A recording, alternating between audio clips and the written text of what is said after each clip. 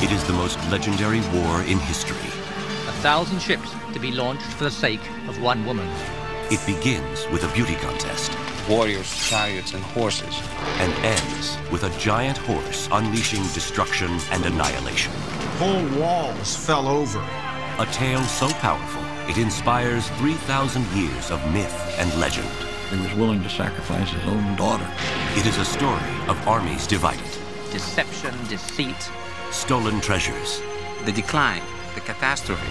An ancient world trade center. There were always enemies enough who wanted to have that place. And a war without end. It was a conflict between East and West. Now, archaeologists, literary detectives, and military analysts are uncovering evidence that the mythological city, destroyed by beauty and vengeance, may be real. This is the true story of Troy.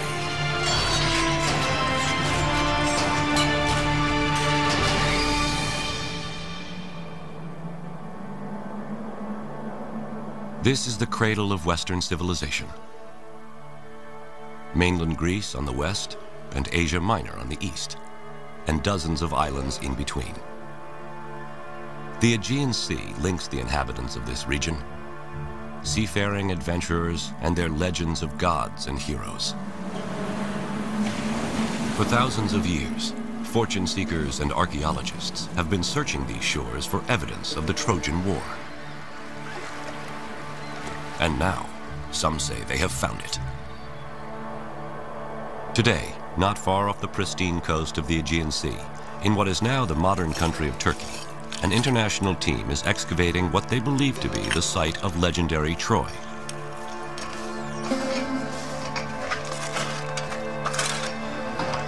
They claim they're finding evidence of a 5-acre city, complete with palace, streets, and a vibrant downtown.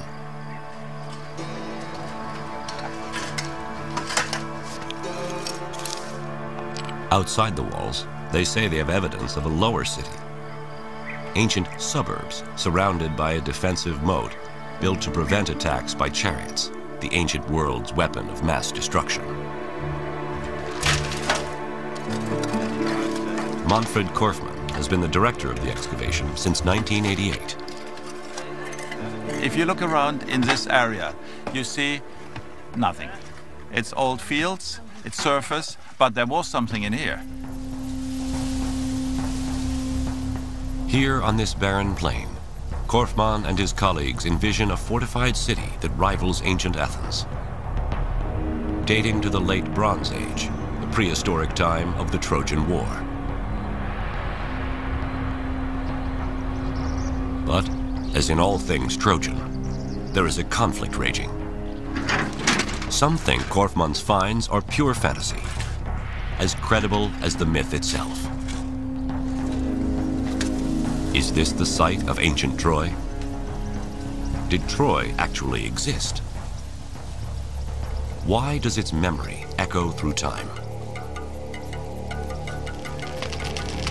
I think the Trojan War is the original source of so many of our cultural expectations of soldiers, of literature, of human behavior, of the interplay between the divine and the mundane.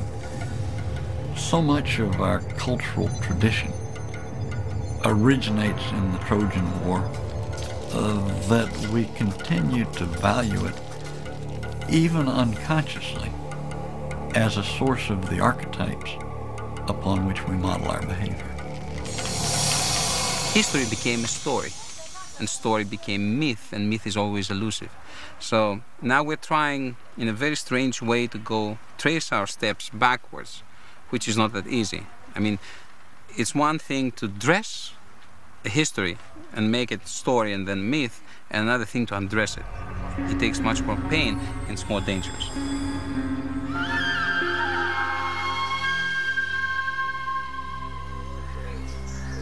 Although today some scholars have reservations about the existence of Troy, historians of the ancient world never doubted the Trojan War was history.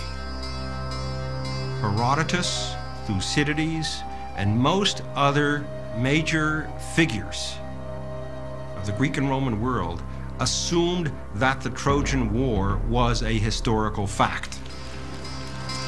Here, on a beach not unlike that of Troy, classics professor Robert Garland recounts the tale. Well, it all began with the gods, as things of great moment tended to in the ancient world, and it began with the wedding of Peleus and Thetis, destined incidentally to be the parents of Achilles, the greatest of the Greek warriors at Troy. And they invited all the celebrities of the ancient world, all the gods, all the goddesses, except one. They didn't think it was a very good idea to invite Discord. Discord shows up anyway. She offers a golden apple inscribed with the words, "For the fairest." 3 goddesses, Hera, Athena, and Aphrodite, claim the apple and ask Zeus to be the judge. He wisely declines and instead appoints Paris, the handsome prince of Troy. And as often happens, each of the contestants offered a bribe. The one he gave the prize to, Aphrodite, offered him the bribe of the most beautiful woman in the world. But there was one problem. That woman was married. She was Helen, married to Menelaus, king of Sparta. Paris sails for Sparta under the guise of official Trojan business. When Menelaus, his host, was absent, he eloped with Helen back to Troy, and thus unleashed the fury that would become the Trojan War. Menelaus appealed to his brother Agamemnon, who was the overlord of the Greeks at that time. And Agamemnon summoned together all the Greek cities, all the kings, for a war of revenge to right the wrong that had been done to his brother. 1,000 ships assemble, but the gods cause the winds to cease. To appease the gods, Agamemnon must make the ultimate sacrifice: the ritual slaying of his own daughter. The winds blow, the fleet sails, and the war begins. The Greeks encamp around the walls of Troy, and for the next 10 long years, heroes are made and destroyed on the battlefield. Achilles, the celebrated Greek warrior, and Hector, the Trojan champion. As the war began to drag on in the 10th year, and it looked as if there was no end in sight, so the Greeks devised the ruse of the Trojan horse. The Greeks sailed off, and the Trojan horse was left outside the walls. The Trojans broke their walls down to let the horse enter, stuffed full as it was with Greek soldiers. And in the night, as the Trojans were celebrating, down came the Greeks out of the wooden horse, let in their companions, and proceeded to rape, pillage, and destroy.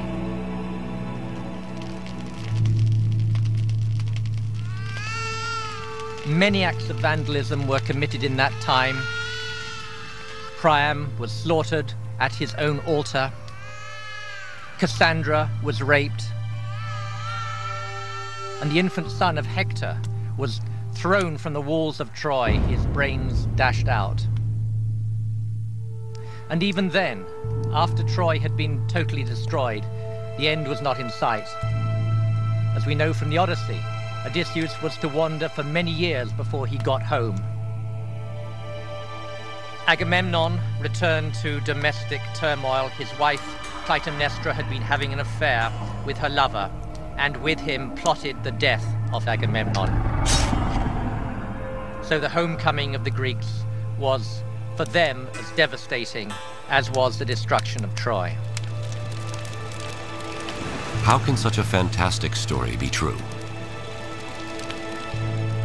The legend of Troy comes to us first from the oldest writings in Western civilization, the Iliad and the Odyssey. Their authorship credited to the poet Homer. But Homer isn't born until 5 centuries after the war is thought to have occurred, and he is believed to have been blind and illiterate. Homer is our earliest witness for the Trojan War, and yet the Trojan War took place perhaps as many as 500 years before Homer's date. So how reliable can he possibly be? How can we trust this blind man's tale of lust and infidelity, human sacrifice, rape, blood, war, destruction, and the ultimate deceit? Is Homer's story the true story of Troy?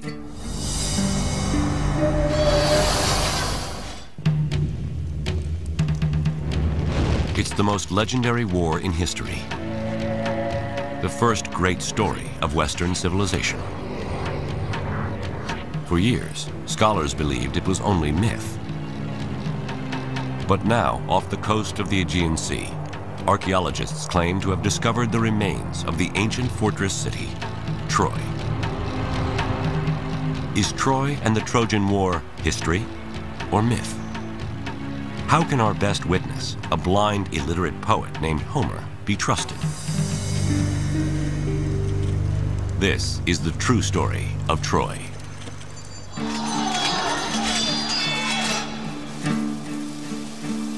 Like Troy, what is known of Homer is a mixture of history and myth.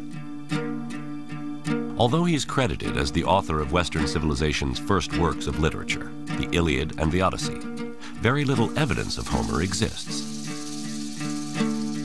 Some scholars estimate that he lived around 750 BC, and that the father of Greek literature was from a place not far from Troy. We think that he came from a region probably fairly close to Troy, perhaps from the city of Smyrna or from the island of Chios, but even this is doubtful. There's a strong tradition that he was blind, but other than that, virtually nothing can be said with any certainty about him. Two of the greatest mysteries about Homer concern how someone who lived 500 years after the Trojan War can recall such graphic details of battle and bloodshed. And how could one person, before the invention of Greek writing, remember more than 16,000 lines from the Iliad and 12,000 lines from the Odyssey? One possible answer is that Homer is a descendant of a lineage of singer storytellers. If this is true, it means that the Iliad and Odyssey were not written by a Homer, but were passed down by many Homers. It's perfectly plausible that singers immediately began to sing about this famous conflict, that it was passed on from one generation to the next, not with any attention to historical accuracy, in which no one had any interest. All the details and all the fancy stuff, and the woman running away, and Achilles and Hector and the Trojan horse, all this stuff was generated by singers over the ages. Their contributions to the story were inherited by Homer, and he added his own twist to it. But if Homer is the last in a lineage of oral poets, how does the story of Troy transform from a memorized song to the first written story of Western civilization? In the 1930s, an American scholar by the name of Milman Parry, equipped with some of the first portable sound recording devices, discovers a way to return to a time when all of history was a song. Parry treks to Old World Balkan villages in Serbia and discovers singers who, just like Homer, sing epic songs of ancient battles and heroes.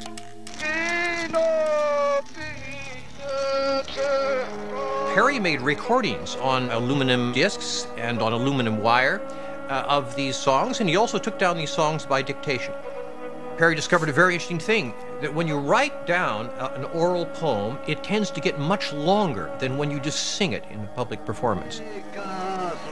For over a year, Parry investigates the oral tradition, transcribing and recording many songs, some as long as Homer's. Parry finds that memory of historical events can be passed on for long periods of time and still remain accurate. The Serbian bards sing about the Battle of Kosovo, which had taken place in the 14th century. Amazingly, written accounts of heroes battling invaders confirm these 600-year-old songs to be true. Is it plausible, therefore, that there really was a Trojan War, and that at least the fact of the war was passed down through oral tradition for 400 years or so until 800 BC, when Homer's poems were finally taken down? My own opinion is that this is plausible. There must, in fact, have been a Trojan War. Otherwise, why would anybody have sung about it in the first place?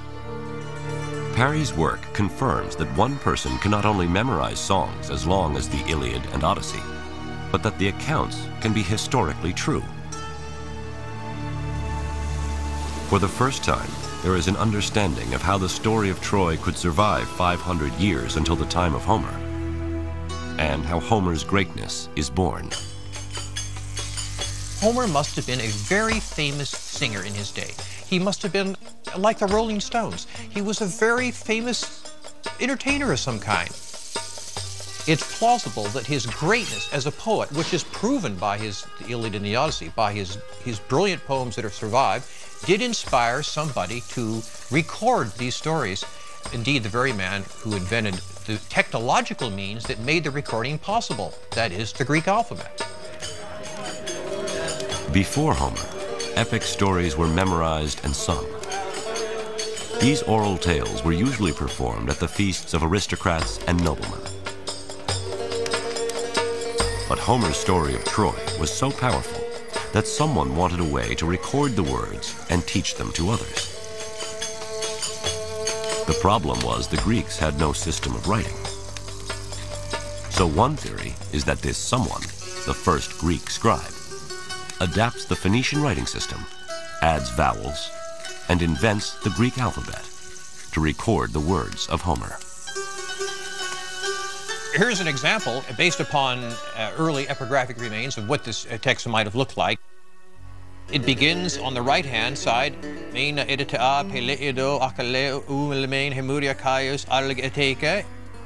back and forth, as the ox turns, the Greeks said, comparing this style of writing to the plowing of a field where you plow up one end and back the other and back again. Now, with Homer singing to a scribe, these heroic stories of Troy, the first in Greek history to be written down, inspire a much greater audience. In my opinion, is because they were the first texts that ever existed in the Greek vocal alphabet. And as such, they were used from the very beginning as the basis for instruction about how to use this writing system. And they never stopped being that. So when you went to school in ancient Greece, you studied the text of Homer, right back to the day that the man who invented the alphabet first wrote them down. Homer's story of Troy becomes the tool by which language and literature are taught, the very foundation of Western civilization. For the next 3,000 years, his story of Troy will inspire the greatest Greek and Roman writers, Renaissance artists, Shakespeare, and even Hollywood films. But over the centuries, the true story of Troy is blurred by myth, and Troy the city, a ruin even at the time of Homer, is covered by the sands of time and lost. Then, in the 19th century, inspired by Homer's account of battle, blood, lust, and deceit, a rich adventurer goes in search of the treasures and the true story of Troy.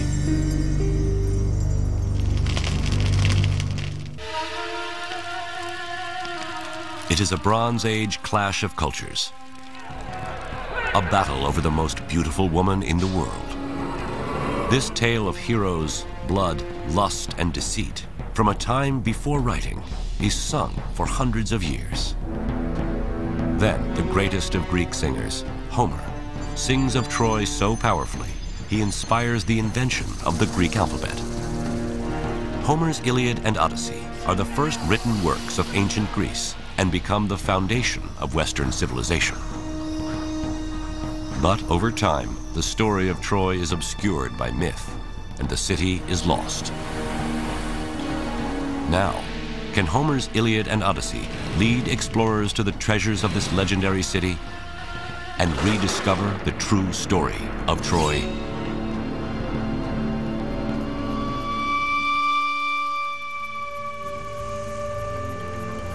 July 6th, 1827. After centuries of Ottoman occupation, Greece wins its independence and emerges as a new nation. Europe is smitten with everything Greek, and Homer's Iliad and Odyssey ignite Trojan fever. With a pick in one hand and the Iliad in the other, a German-American self-made millionaire, Heinrich Schliemann, sets off to uncover Troy. Heinrich Schliemann is actually a fascinating man. He's a Wall Street tycoon of the 19th century. He made a great deal of money speculating in Russia and in the United States, including the gold rush in California. Having made a great deal of money and therefore being able to retire from his business pursuits, he at this point can go and pursue what he claimed was a lifelong fixation with Greece and particularly with the Trojan War. Heinrich Schliemann has a knack for finding gold. He is in California for the gold rush, makes millions in St. Petersburg under the Tsars. And in his search for profit and adventure, he dresses as a Bedouin, circumcises himself, and sneaks into Mecca. In 1868, he moves to Athens and launches a campaign throughout the Aegean in search of the legends of Homer and ultimately Troy. Schliemann was not an archaeologist, but he had a sacred faith in Homer. I mean, Homer was his Bible. And this led him to discover things which nobody else had thought of discovering, of looking for, let's say. Schliemann sets out to look for a place that matches the landscape described by Homer in the Iliad. A vast plain where two great armies can battle, near the Aegean Sea, between the Scamander and Simois rivers. A place with high fortified walls, from which the Trojans could watch in horror as their champion Hector is dragged behind the chariot of Achilles around the city.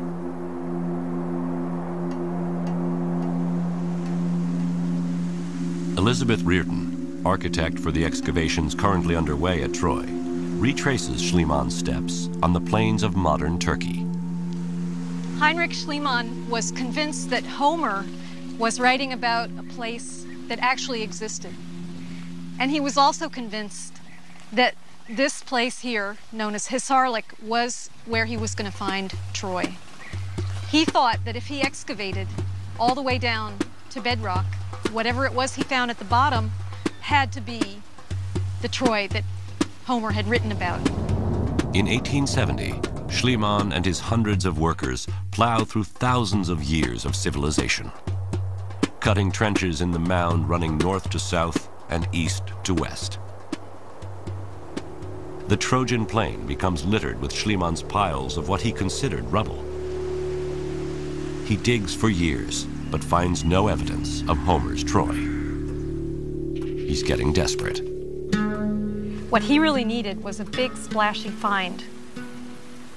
The man was very lucky because at the end of his third year of excavating, he made a find that fit that bill.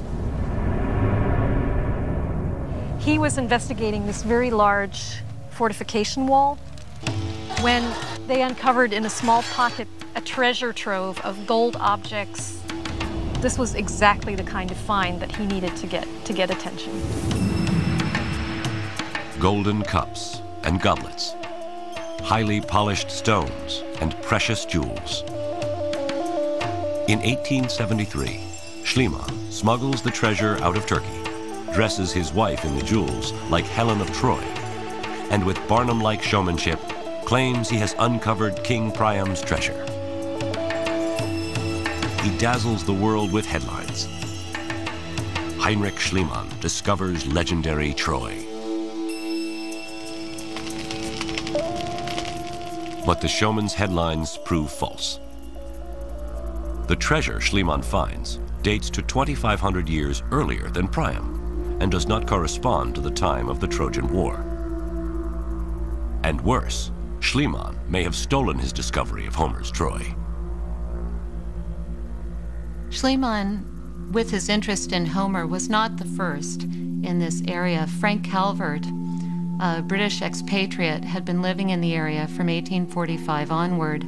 He grew up in this area and gradually amassed a tremendous amount of textual evidence for where Troy lay. When Schliemann arrives in Turkey, there are several sites thought to be Homer's Troy. But Frank Calvert is convinced that the land he owns, a mound named Hisarlik, is Ilium, an ancient Greco-Roman city from which Homer titles his Iliad. Schliemann seeks out Frank Calvert. When Schliemann came to the Calvert house in August 1868, Calvert's house was full of artifacts and works of art that Calvert had excavated from Hisarlik, from Troy. Now, when they had dinner, Calvert told Schliemann all about his excavations, showed him what he had found, and Schliemann was clearly very impressed. Schliemann goes back to Athens, and without ever setting foot on the site, writes his first book on Troy. The problem is, he doesn't know the details. Calvert wrote Schliemann answers to Schliemann's many questions, one of which was, how high was the mound? Was it 20 meters or 100 meters high? The very fact that Schliemann would ask this question shows that he had absolutely no concept of the site itself. Though Calvert has been quietly digging by himself for years, Schliemann pours his vast wealth into a grand excavation with hundreds of workers and is anything but quiet. Schliemann tells the world that he is the sole discoverer of Troy and literally leaves Frank Calvert in the dust.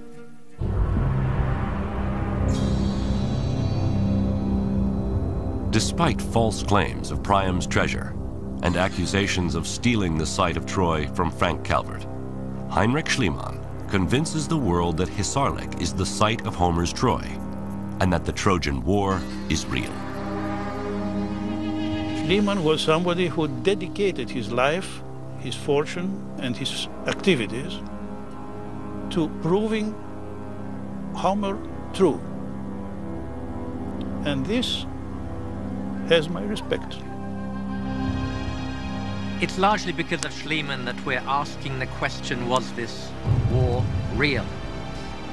Today we still follow in that tradition in asking questions about the Trojan War. But even Heinrich Schliemann, perhaps the most devout believer in the Iliad as history, can't produce definitive proof of Homer's Troy. Somewhere in these ruins is the promise of finding some scrap of writing, some Trojan treasure to prove beyond doubt that the Trojan War and the story of Troy are real.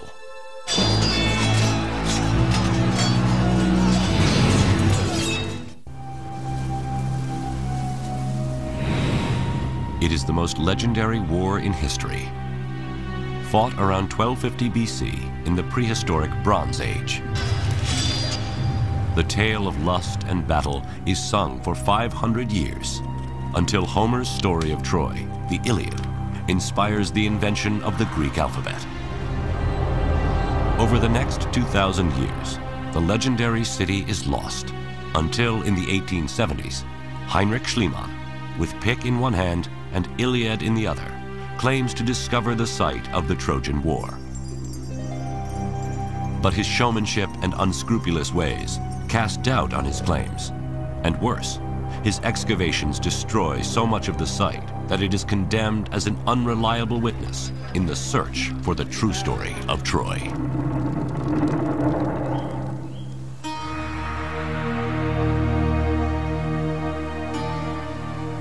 How could this rock heap in present-day Turkey be Homer's Troy? Even Schliemann expressed doubts. It is all poetry, he says. Troy is a myth, and the site of Hisarlik is only a hill. In essence, he says in various writings, well, I'm very pleased at what I've done. I've discovered Troy, and so on and so forth. But I'm a little disappointed because based on what Homer says, his description of Troy, I would have thought that Troy would have been bigger. Where is the proof that Hisarlik is big enough to be Homer's Troy? After Schliemann's death in 1890, his wife Sophie and dig director Wilhelm Dorpfeld identify the different levels of the mound at Hisarlik and number the layers according to years. They discover that Schliemann dug too far, that Priam's treasure comes from about 2500 BC, or level 2. The Trojan War is thought to have taken place at level 6 or 7, about 1250 BC. And at that layer, they find evidence of cataclysmic destruction.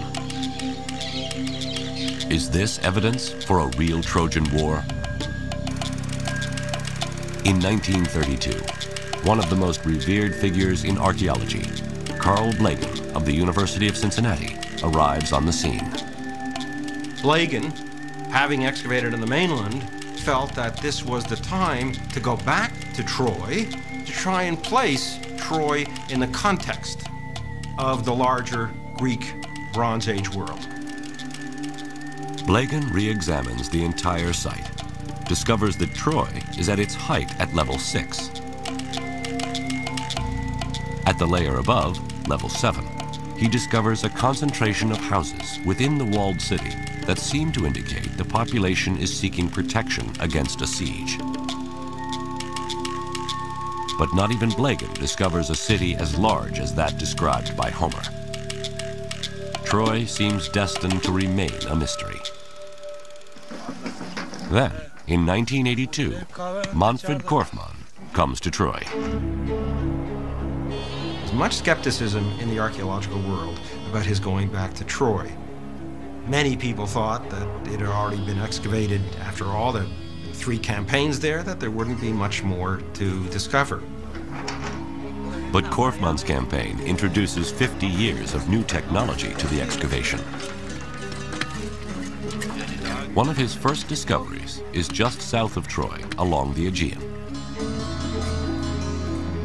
Here, his team finds over 50 cremations and burials containing Mycenaean Greek grave goods.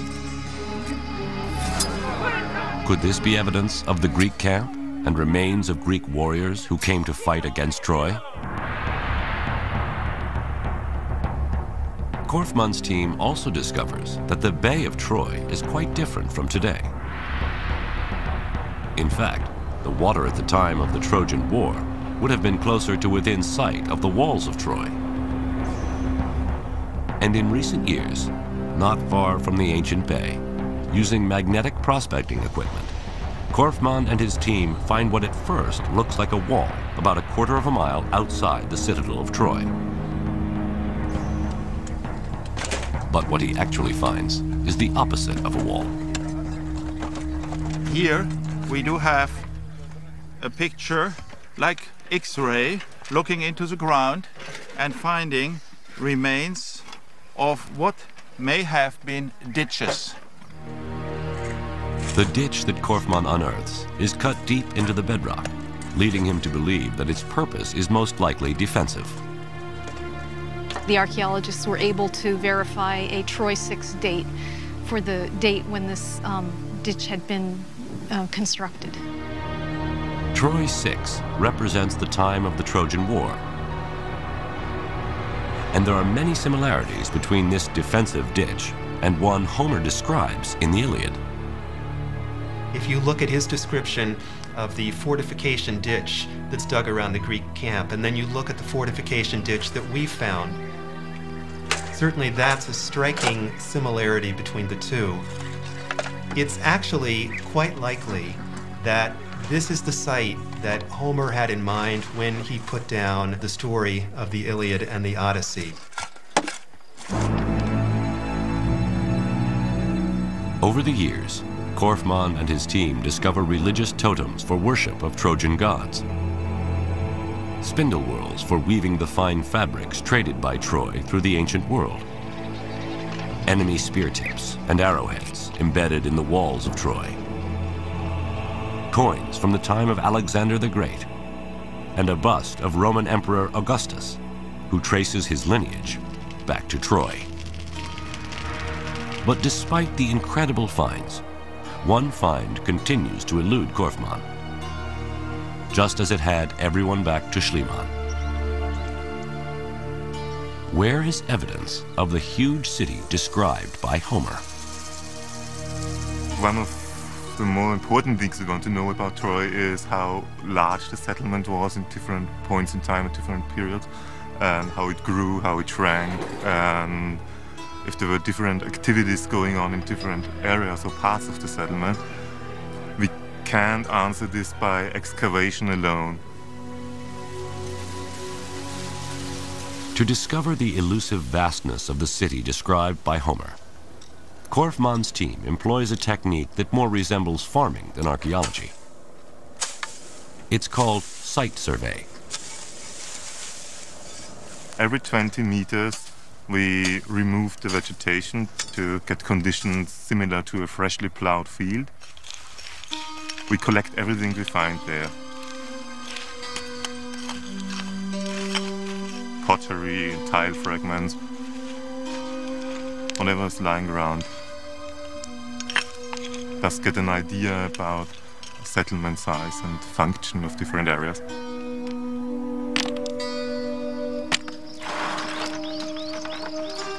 They bring their finds back to camp, where artifacts are washed, classified, and dated. It's a lot of broken pots, representing thousands of years. This year we covered about 15 hectares, about 400 points, and we collected more than 100,000 items from that, about 2 tons of material. A significant quantity of the pottery shards are from the Bronze Age, particularly the time just before the Trojan War.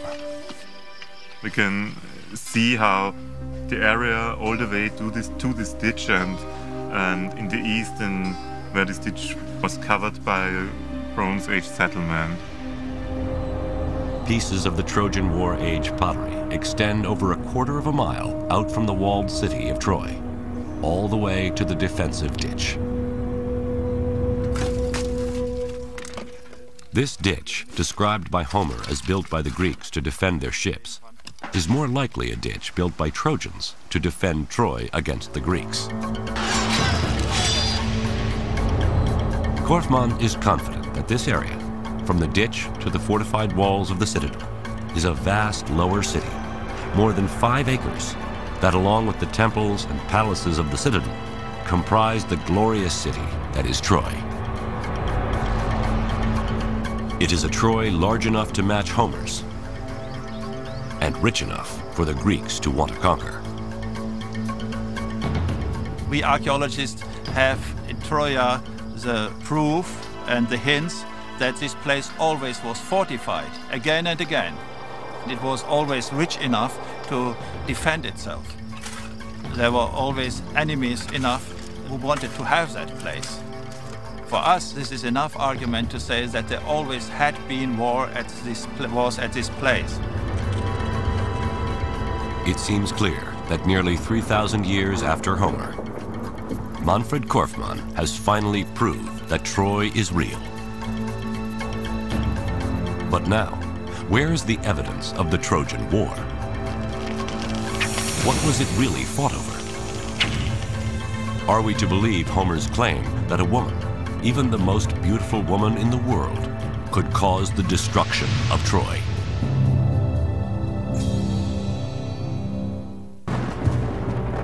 It is a Bronze Age clash of civilizations, fought around 1250 BC. Then, 500 years later, the Greek poet Homer sings his epic story of Troy, becomes a superstar, and inspires the invention of the Greek alphabet. Over time, Troy is lost, and its story is obscured by myth and legend. Until the 1800s, when Homer's Iliad inspires the search for this legendary city. Today, archaeologists are uncovering evidence suggesting they have discovered the site of Troy. But how can the theft of Helen, the most beautiful woman in the world, launch 1,000 ships in a fight for love and glory? Is this the true story of Troy?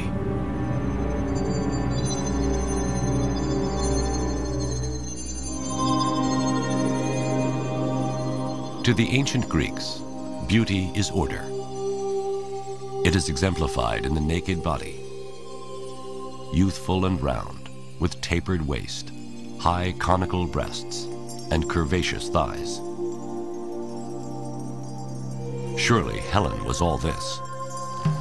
And her theft, an attack on world order, an act of war against the Greeks. But her abduction is also a personal affront against a very powerful ruler. The legend of Helen being abducted and from that the war flowed is not impossible, but it's unlikely as a sole cause. Brigadier General John Brown of the U.S. Army is an expert on ancient warfare. What's more likely is that there was an opportunity waiting to happen, a war that was awaiting a cause. There was an instinct for expansion on the part of the Mycenaeans that provided an underpinning that needed a triggering event. Helen being abducted would very readily have been a kind of a triggering event that could have galvanized the warriors of such an age into an effort to redeem their reputation and increase their glory. Homer tells us of a coalition of Mycenaean Greeks under the leadership of Agamemnon crossing the Aegean in 1,000 ships to make war on Troy sometime around 1250 BC.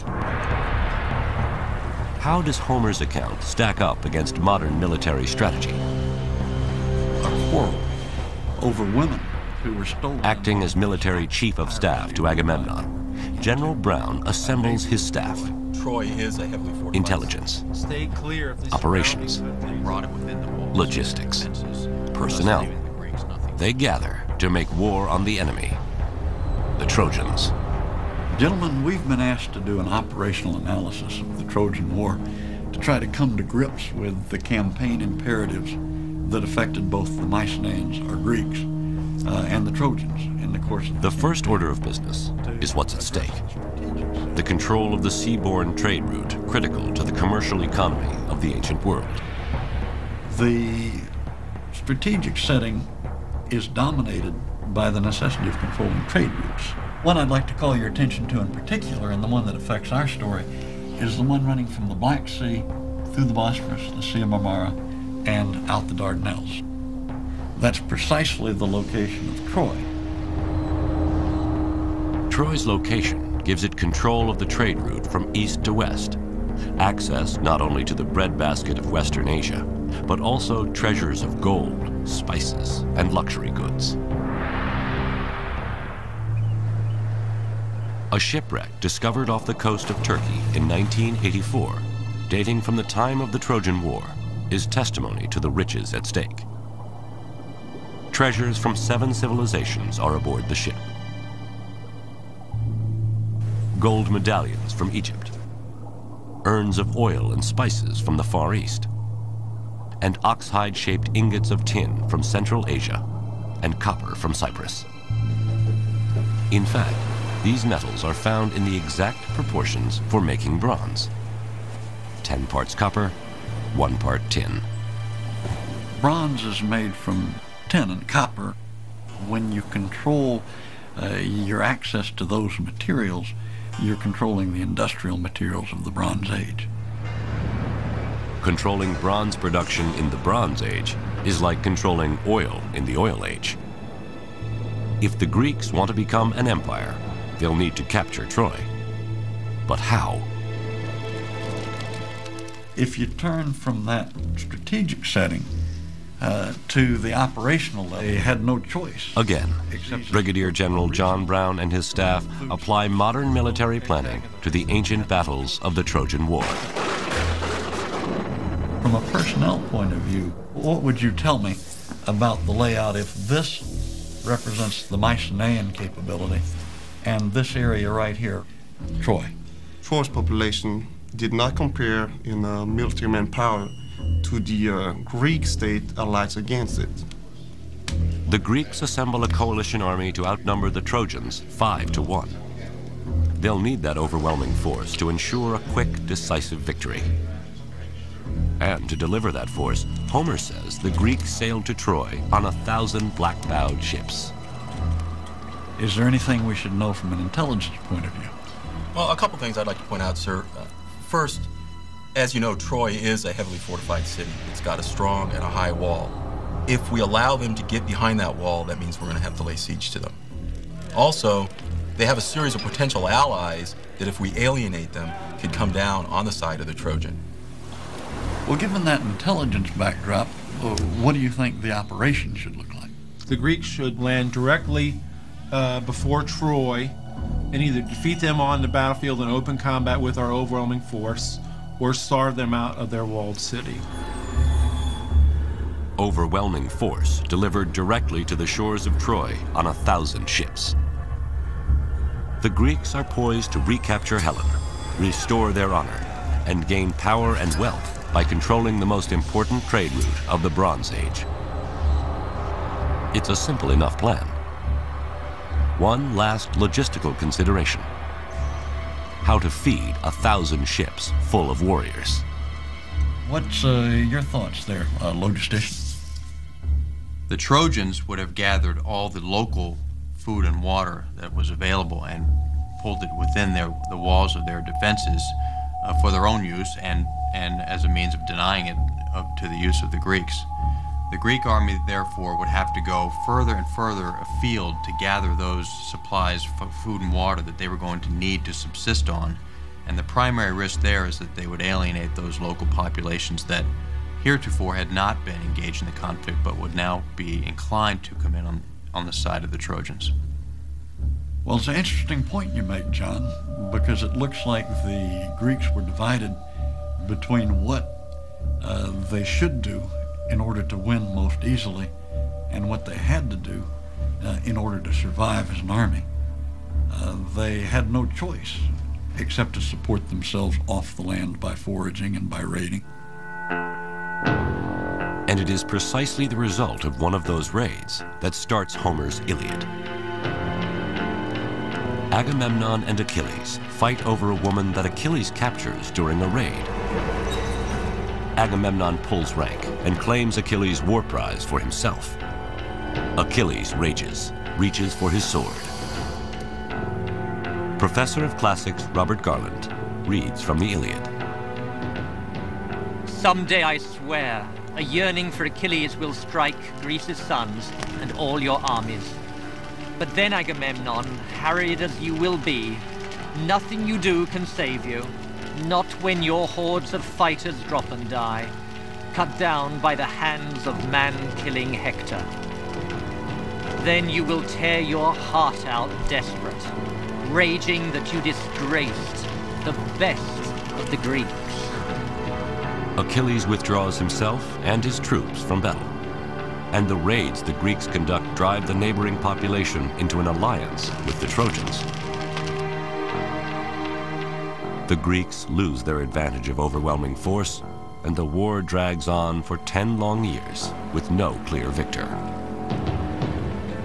I think from the point where Homer begins the Iliad, where there is a quarrel between Agamemnon and Achilles, his most important warrior, it's clear that this is not altogether a coalition of the willing that he has brought to Troy. The trouble for this coalition of the unwilling starts 10 years earlier back on mainland Greece, where Agamemnon plots a course of revenge and plunder. There, he will be forced to make the ultimate sacrifice, the ritual murder of his own daughter. Troy, a Bronze Age World Trade Center. Sung about by Homer, his Iliad and Odyssey become the first literary works of Western civilization. But is the mythological city real?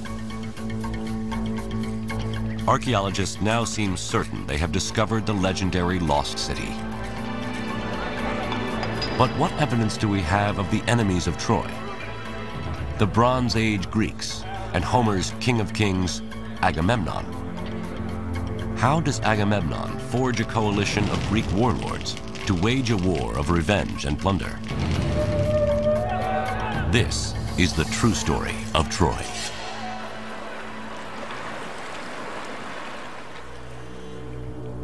West of Troy, across the Greek islands dotting the Aegean, lies mainland Greece.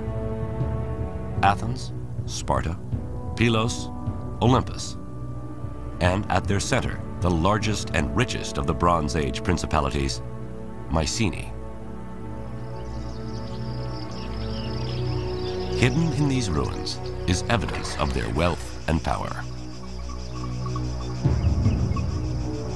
Spiros Iacovides is the godfather of Mycenaean archaeology and director of excavations.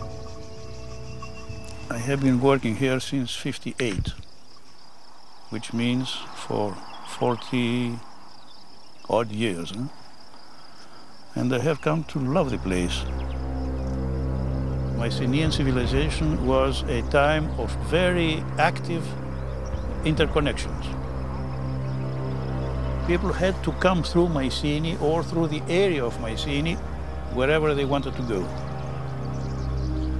Just the sight of this fortress sends a message of power to friend and foe alike.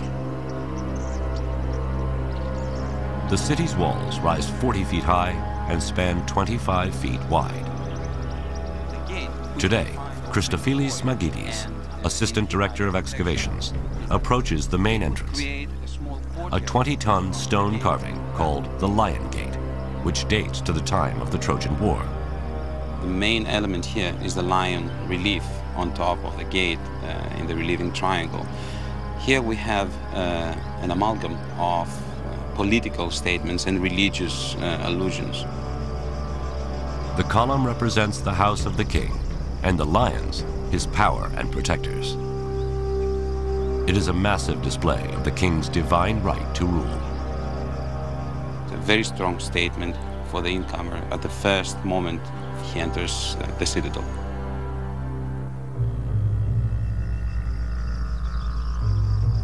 Just inside the Lion Gate, here in 1876, Heinrich Schliemann uncovers one of the richest finds in archaeological history, including a magnificent golden death mask. In his showman-like way, he proclaims, "I have gazed upon the face of Agamemnon." High atop the citadel, archaeologists uncover remains of a palace much like one described by Homer. Inside, they discover a treasure trove of opulent relics and murals, glorifying Mycenaean war and conquest. We have scenes, beautiful scenes of a besieged city with tall buildings and women looking out of the windows, warriors, chariots, and horses. One cannot but think that these scenes reflect, or at least echo in some way, all the adventures of the Mycenaeans in southwest and northwest Asia Minor. On the terrace of the palace, overlooking the rich valley and beyond to the Aegean, perhaps dreaming of conquering Troy, kings like Agamemnon would feast with fellow warlords. Homer describes such a feast that takes place across the Peloponnesian Peninsula in Pylos, in the kingdom of wise old King Nestor, another hero of the Trojan War. Here, in 1996, in the basement of a regional museum, archaeologist Sharon Stocker finds boxes of burnt animal bones. Stored there by the famous archaeologist Carl Blagan more than 50 years ago and labeled table scraps. Stocker finds something peculiar about them. What we have represented here are bones from the thighs and the mandibles of bulls, male cattle, and probably about 10 individuals are represented. The meat from 10 cattle can feed 6,000 people. And the fact that the remains are specific body parts, and all from male bulls, makes Stocker and archaeologist Jack Davis suspect they have something more than table scraps. It was here that he found the objects that we've been most interested in. Yes. That is, in this corner, more or less, must have been the gigantic heap of animal bones. Clearly, the bones represent the animals eaten at the feast. A little bit closer to the wall in here had to be the spearhead. The spearhead is likely to be the butchering tool. And then I think off here must have been the pile of little kielikas, the miniature drinking cups. In Blegen's 1950s excavation, thousands of kielikis were discovered in every corner and corridor of Nestor's palace, representing thousands of guests drinking. All of these objects were grouped in close proximity here, one to another. But they also find one more piece of evidence. Written in a primitive script known as Linear B, translated in the 1950s, the tablet reveals another purpose for the feast. So it's about here that the tablet was found that proves that sacrifices were in the process of being made in honor of the god Poseidon. Piecing together the evidence, Stocker and Davis paint a clear picture of feasting in the Bronze Age. Okay, so Sherry, if we were coming here to a feast, this must be where we get our first glimpse of the actual banqueting area. Then the guests, as Homer says, ate well, and no man's hunger lacked a share of the banquet. The young men brimmed the mixing bowls with wine and poured rounds for all. And they would have seen the power of the kings displayed there on the walls above them as they were participating in the feast, as a kind of reminder of what the Mycenaeans were capable of doing. Yes. By providing this feast and sacrifice, the king presents himself as the messenger to the gods, and his call to war as divine destiny. Surely the feast in this setting is a persuasive weapon for a king luring warriors to join him in a battle against the Trojans. But as a final appeasement to the gods, King Agamemnon must make the ultimate sacrifice: the ritual murder of his own daughter.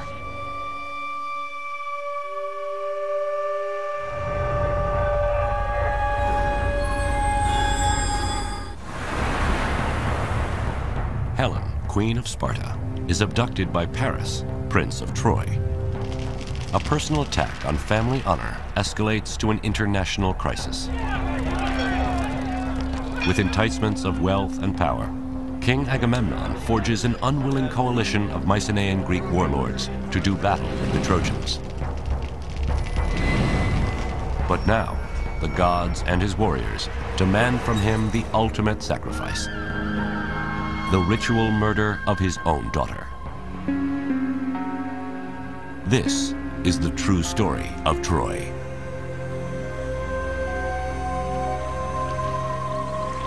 At perhaps the most disturbing intersection of mythology and history lies the practice of human sacrifice. How can an act considered the ultimate sacrilege in the modern world be so prevalent to the ancients? Classics professor Robert Garland on a beach not unlike that of Troy. Human sacrifice is committed by Agamemnon. Achilles, we are told, slaughters 12 Trojan youths to appease the spirit of his friend Patroclus. And at the end of the war, Polyxena is sacrificed at the grave of Achilles. Although these incidents of human sacrifice exist in the mythological realm, there is also historical evidence of human sacrifice. From Egypt to Babylon, slave and prisoner sacrifice is widespread during the Bronze Age, often used as a public display of the king's power. But could the Greeks, founders of Western civilization, also have practiced human sacrifice? There seems to be some archaeological record of human sacrifice. I'm just going to mention certain chamber tombs here in the area of Mycenae, where we have found bodies of slaves, one on top of the other. They were probably slaughtered when their master died, or prisoners of war, and so on and so forth. To them, it was not probably a human sacrifice. What we consider human sacrifice is not the same thing with what they consider human sacrifice. A slave or a prisoner of war is an object, is not a human being. Interestingly, although human sacrifice is prevalent in the mythology of Greece and the Trojan War, Homer never mentions it in the Iliad. It's a few hundred years after Homer when some of the greatest Greek playwrights incorporate human sacrifice into their stories of the Trojan War. One reason may have been as a storytelling device to entertain their audiences. It's often true that forms of religious behavior that were once sacrosanct and received great veneration later on become the subject for horror and a way of getting a chill, really, out of the audience. So in the story of the Trojan War, Agamemnon succeeds at assembling a coalition of Mycenaean warriors. But as they ready to set sail for Troy, the winds blow against them. The oracle tells Agamemnon, for favorable winds, he must sacrifice his daughter, Iphigenia. He did so by summoning her to Aulis on the pretext that she was going to be married to Achilles. Instead, he butchered her, and in so doing, set in train a terrible set of events that would end in his own death.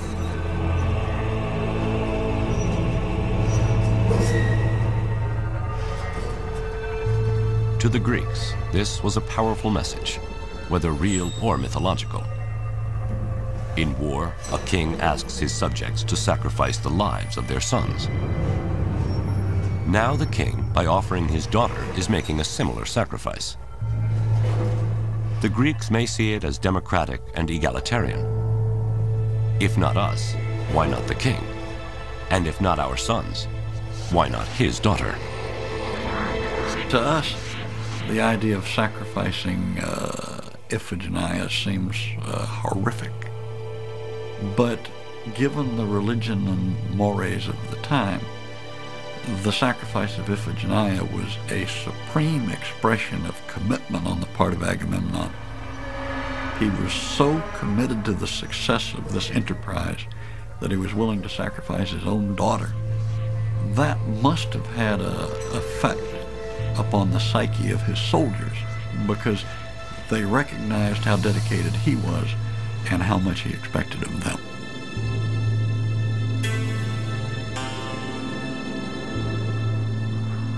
Thus, the first blood spilled in the Trojan War is that of a child. Ultimately, Agamemnon will pay for her death with his life. But for now, a forceful wind blows the Greek war fleet east to Troy. What the Greeks didn't know is the resistance they were about to meet at the hands of man-killing Hector and his army of Trojans.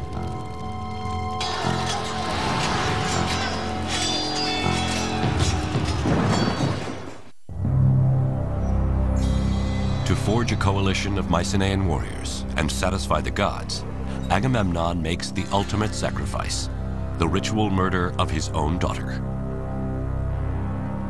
In 1,000 ships, the Greeks sail east to Troy with dreams of wealth and honor. But their overwhelming force is negated by the fierce Trojans and their powerful allies. They fight to a standstill for 10 long years. Now, powerful egos and dissension in the Greek ranks threaten to destroy the coalition from within. This is the true story of Troy. It is an epic clash of civilizations, a defining moment in prehistory to which, once again, Homer may be our best witness.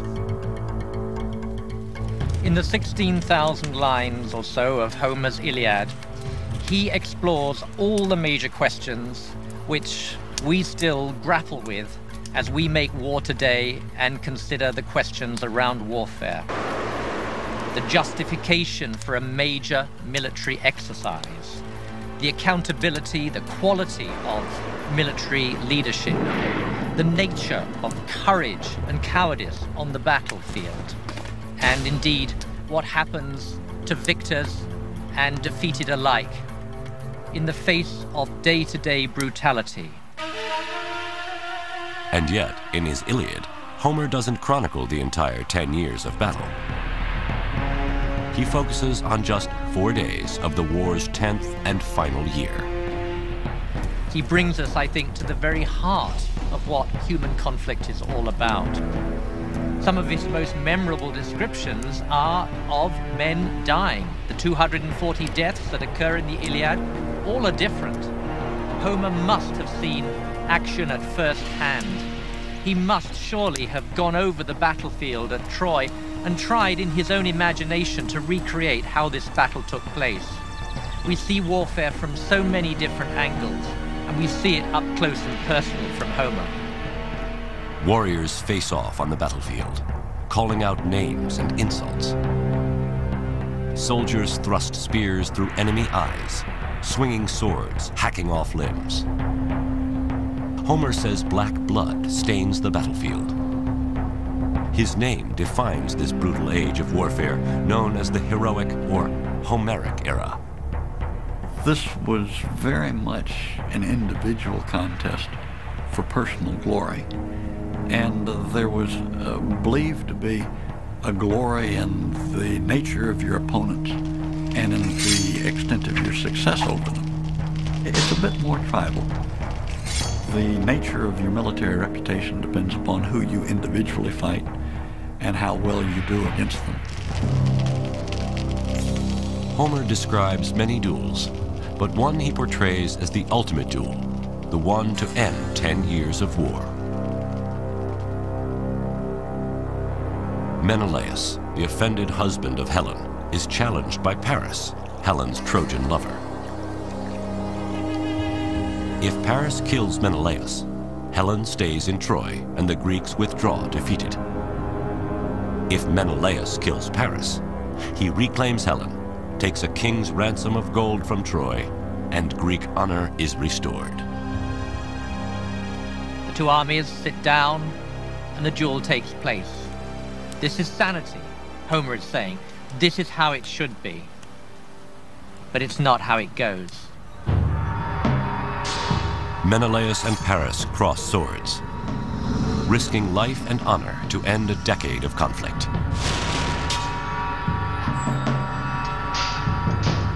Menelaus overpowers Paris, readies a death blow. Then Homer rescues Paris with a stroke of divine intervention. The goddess of love, Aphrodite, whisks Paris off the battlefield into the arms of Helen. The duel ends unfulfilled. The truce erupts in war. This war, in a certain sense, had to be. More forces had been unleashed than could now be contained. But at that short, brief moment of time, Homer seems to be saying, this is how conflict should be resolved between the only interested parties. Though ending a war with a duel between two leaders may be wishful fantasy, many of Homer's observations of battle are timelessly true. One of the underlying themes that you draw out of the Iliad and the Odyssey that remains relevant today in a military setting is that character matters. That theme remains with us. We still are very concerned for the character of our officers and our soldiers. Modern armies can learn from the soldiers of the Trojan War. But the greatest of the Greek warriors, Achilles, might not last long in today's army. In front of other warlords, Achilles threatens and insults Agamemnon, his commanding officer. What a worthless, burnt-out coward I'd be called if I would submit to you and all your orders. Whatever you blurt out, fling them at others. Don't give me commands. Never again, I trust, will Achilles yield to you. To Homer's audience, Achilles' rage against Agamemnon reflects a conflicted hero defending his honor. But today, his insults would be court-martialed as insubordination. Achilles was preoccupied with his reputation and his personal standing amongst the Greeks. The absolute opposite of a team player. Odysseus is of course, a different character, and again, he's yet another expression of the fact that character matters. He is wily. He's compared to a fox. Even today, we compare some of our most capable military figures to foxes. The swamp fox, Francis Marion of the American Revolution, and General Franks of the war in Iraq are among some with reputations of cunning like a fox. But Homer highlights another key quality of leadership by demonstrating the opposite. Never once did you arm with the troops and go to battle. You lacked the courage. King who devours his people. Unlike an ideal general like George Washington, who leads his troops by example, Agamemnon is accused of hanging out in the back while others fight and die. Agamemnon is arrogant, overweening, very much given to advance his own personal agenda, and inclined in the mind of others to take advantage of his position for his personal gain rather than to be a servant of the rest. Ironically, the soldier who is idealized by Homer is Hector, who fights for Troy. He has the character of the model soldier and citizen. Hector is more inclined to set the welfare of his people and his city above his own reputation and his own survival. And ultimately, he faced down Achilles even though he knew that the odds were against him and that his time was up. The battle between the two greatest heroes, Greek Achilles and Trojan Hector, is the climax of the Iliad and Homer's story of Troy. When Hector takes leave of his wife and child on his way to battle, Homer foreshadows the end of the war and tilts the sympathies of his audience in favor of the Trojans. Hector envisages that Andromache will be a widow and that his son Astyanax will be an orphan. And like any true husband there, he says, I care for you more than I do for my countrymen. It's your fate that really matters to me. Homer portrays Hector as a family man. While the Greeks are fighting for revenge and greed, Hector is fighting to defend his wife, his child, and his home. The Trojans, in a sense, are us, and it is through their eyes, very largely, through the eyes of men like Hector, that we read the events that are going to be so shattering.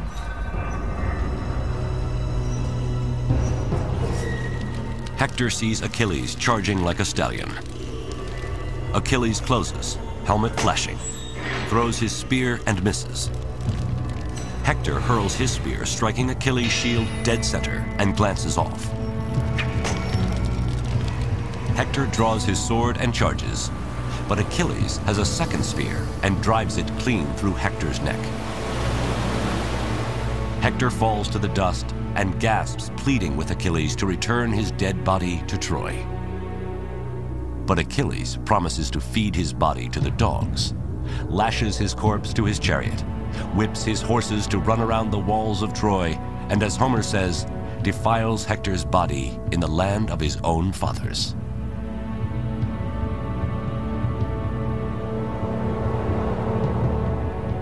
And in the last great scene of Homer's poem, King Priam comes to beg for the mutilated body of Hector, his son.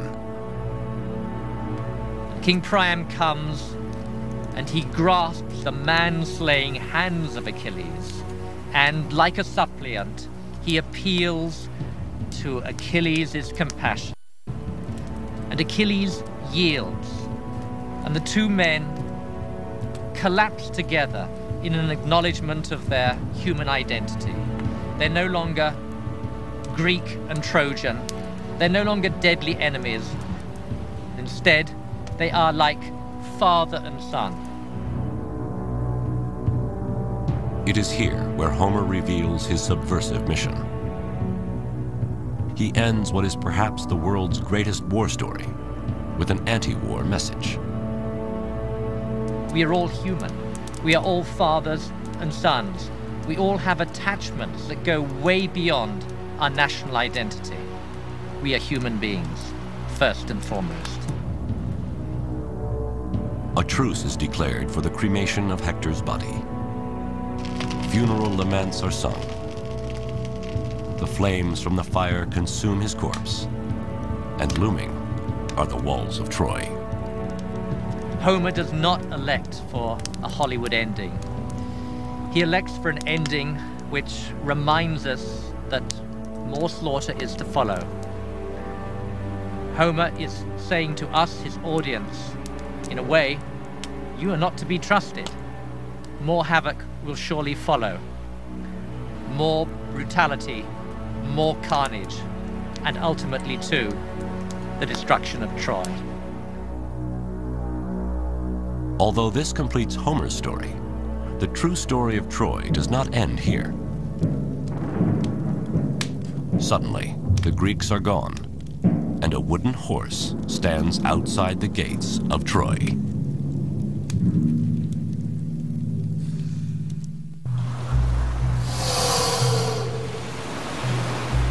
The greatest Trojan hero, Hector, is dead. Killed in battle by the Greek hero Achilles. After defiling Hector's body, Achilles agrees to surrender Hector's corpse to the Trojans. An uneasy truce is called as Hector is cremated before the walls of Troy. But when dawn breaks and the Trojans brace for another Greek attack, they discover their enemy is gone and a wooden horse stands outside the city gates. This is the true story of Troy. The most famous symbol of Troy, the Trojan horse, comes to us from legends other than Homer's Iliad. The legend tells us that this was a war that was not won by uncommon acts of valor, by steadfastness and military discipline, all the qualities that we might expect. On the contrary, it was won by a devastating ruse. It was won by deception, deceit, and conspiracy, and all the things that we might consider to be dishonorable in the conduct of warfare. Everyone knows the story. After 10 years of battle, the Greeks and Trojans fight to a standstill. Then Odysseus comes up with a plan. The Greeks build a giant wooden horse, leave it as an offering to the Trojans, and then sail away. Some Trojans are skeptical. Laocoon warns, beware of Greeks bearing gifts. But myth says he and his sons are silenced by serpents that drag them into the sea. The Trojans desperately want to believe that the horse is a peace offering. And the Trojans broke their walls down to let the horse enter, stuffed full as it was with Greek soldiers. And in the night, as the Trojans were celebrating the departure of the Greeks, down came the Greeks out of the wooden horse, let in their companions, and proceeded to rape, pillage, and destroy. By hiding in the belly of the wooden horse and tricking the Trojans into lowering their guard, the Greeks finally penetrate the massive walls of Troy. All of Hector's fears, why he was willing to risk his life to defend his homeland, are about to become true. Priam was slaughtered at his own altar. Cassandra was raped. and the infant son of Hector was thrown from the walls of Troy, his brains dashed out. With Hector's mother and father hacked to pieces, his sister sacrificed, his son murdered, and his wife carried off to the bed of a conquering Greek, his family's seed is wiped from the earth forever.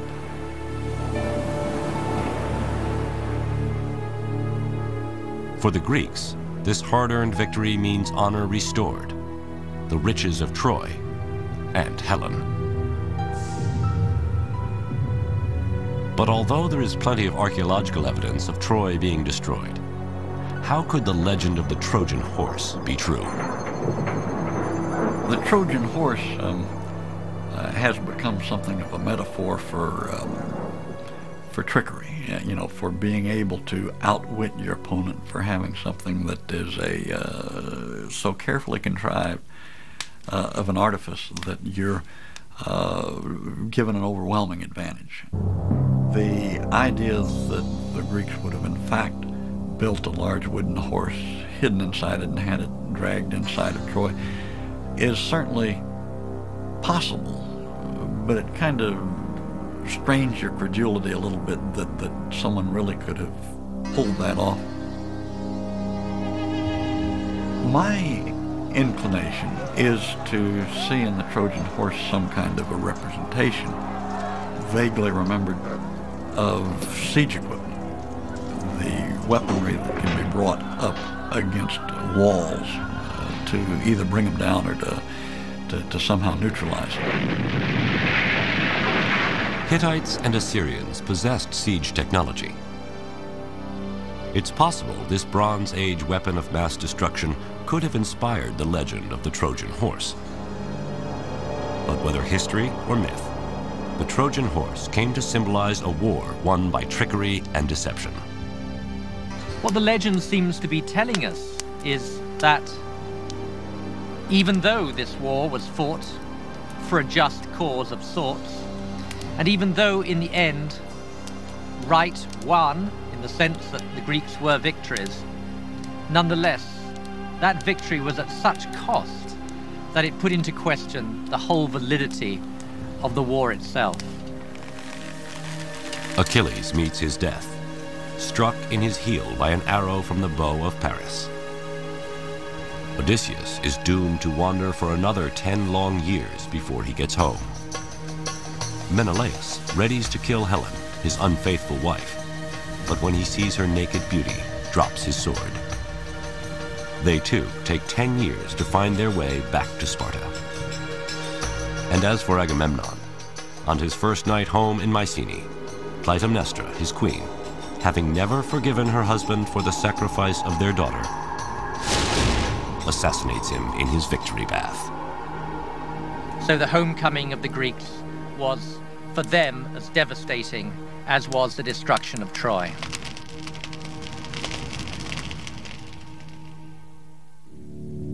In fact, history tells us in the wake of the Trojan War, not only do the Mycenaean kingdoms collapse, but the entire Bronze Age comes to an end.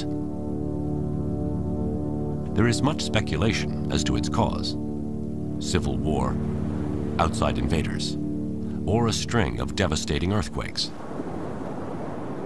Greece falls into a dark age for nearly the next 500 years, until the time of Homer. What survives through the Dark Ages is the story of Troy. If you contextualize this war and you see what comes after that, the decline, the catastrophes, the economic collapse, the Greeks never managed again for the next 400 years to come together as a nation. That was most probably the last glorious event before the disintegration, before the dissolution and the fragmentation of the Mycenaean world. And I think that's why it stayed in the memory. And as Homer sings stories of Troy, the rage of Achilles, the beauty of Helen, and the valor of Hector, his songs inspire the invention of the Greek alphabet. The Iliad and Odyssey become the foundation of Western literature, and Troy is emblazoned forever into the history of the world. The Iliad and the Odyssey had enormous impact in the Archaic period, the 7th, 6th, 5th centuries BC. And so, by extension, it's not surprising that people wanted to go to the site where that war was believed to have taken place. Then the residents realized that they need to market the city very aggressively, almost like a Disneyland of antiquity. The site of Troy rises from ruin to major tourist destination. Ancient burial mounds are turned into monuments to Greek and Trojan heroes. Temples and theaters are built to their gods. And maidens reenact scenes from the fall of Troy. They would sing sections of the Iliad and the Odyssey in the agora, in the marketplace of the city, right in front of the old Bronze Age fortification walls. As the city is rebuilt, history and myth become one, and Troy becomes a war prize in a worldwide conflict. The Trojan War, among other things, resonates because, from the perspective of many people, in antiquity down to the present time, it was a conflict between East and West. In a way, it's the beginning of the combative stances of both sides. It's us against them. Now, the tourist destination of Troy attracts more than just tourists. First, Persian King Xerxes stops at the site in 480 BC on his way to sack Greece, claiming to avenge his Trojan ancestors. Then in 334 BC, Alexander the Great stops at Troy to pay homage to Achilles on his way to Persia. He goes to the Temple of Athena, where he saw a range of armaments associated with the Trojan War. And he looked at the armor that was presented there, chose one set of armor to wear himself in his battle against the Persians. I like to think that it would be that of Achilles, although we don't know that for certain, and then goes off to fight the Persians wearing Trojan War armor.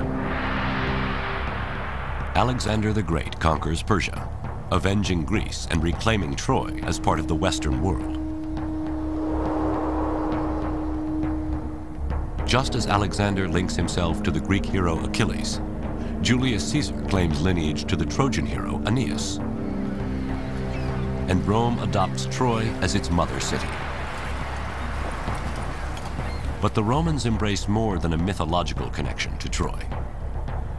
They also model their ideal soldier on that of Trojan hero Hector. The Romans would say that the ideal soldier was disciplined, was a team player, was willing to sacrifice himself for the welfare of others, was willing to efface his personal glory for the good of the whole.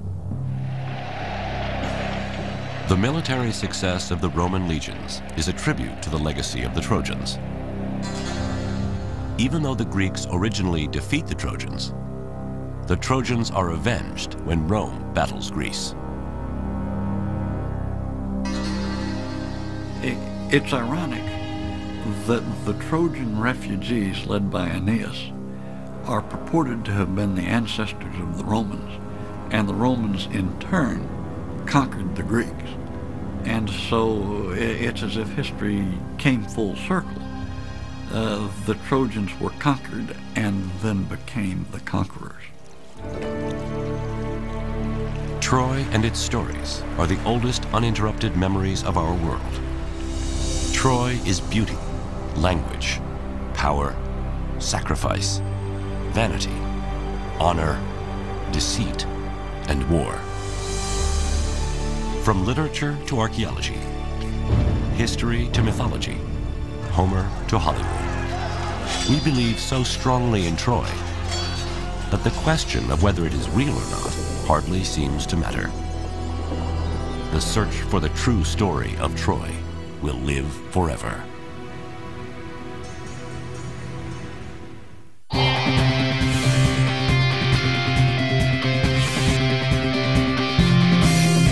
There are always going to be surprises. You don't have to speak the language to be able to interact with people. Knowing that can make you look at history in a new and exciting